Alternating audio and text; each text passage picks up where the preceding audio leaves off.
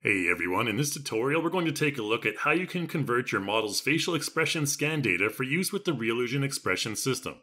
This is a continuation of our Face Tools series where we have a CC-based skin head and Kevin blend shape clean tools already set up.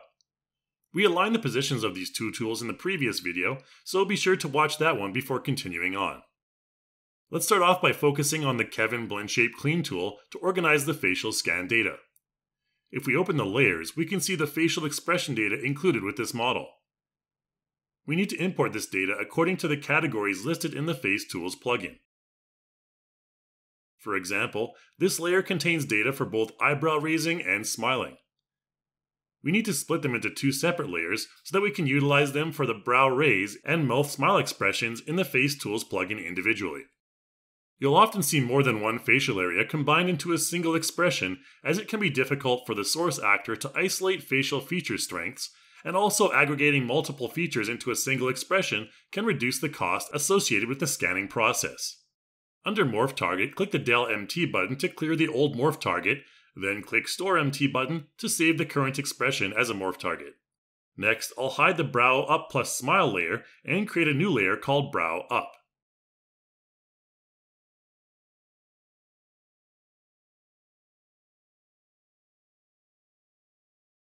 After switching to Subdivision Level 1, I'll then mask out the area outside the forehead. Switching to Subdivision Level 1 when masking can help to make the mask edges less sharp. You can blur the mask slightly, then switch to Subdivision Level 7.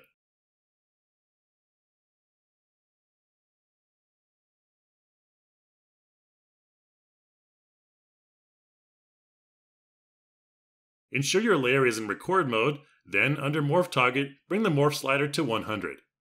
This will ensure that this layer now only contains expression data for raising the eyebrows.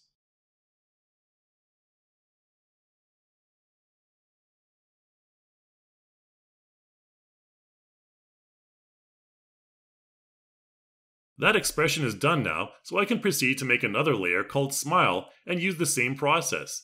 In this case, we're masking out everything but the mouth and chin area to record that specific area separately.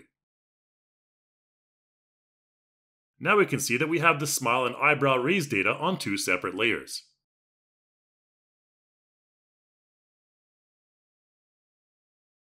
Now we want to convert that scan data and input it into the respective Face Tools presets. Let's display only the Brow Up layer, switching to the CC-based Skinhead tool, and then click the Append button to import Kevin Blend Shape Clean.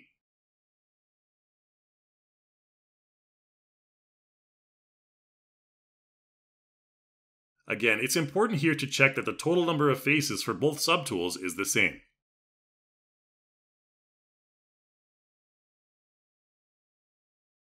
Next, make sure the Kevin Blend Shape Clean subtool is selected and press Ctrl while left-clicking on the History panel.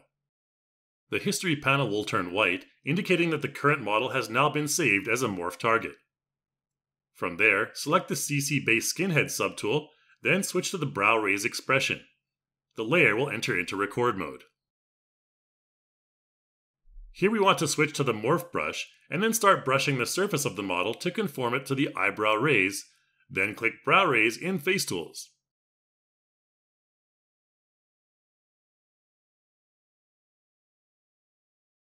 Now you can see that we've completed the separate brow raise expression and can now proceed to delete the Kevin Blend Shape Clean subtool.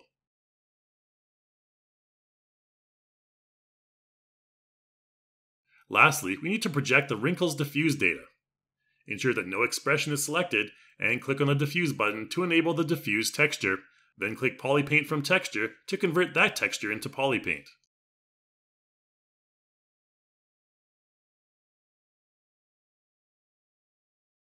Click on Diffuse in Face Tools and then the Brow Raise expression.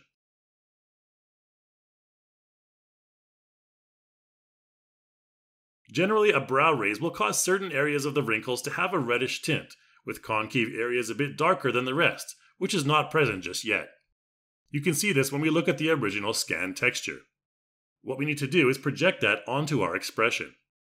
Since we adjusted the character's diffuse and wrinkle diffuse with the same color adjustments during the character creation process, I can import that map to the texture map channel and hide it. From there, we can apply that same mask to the forehead and paint any solid color in the forehead area. In this case, I'm using a bright red.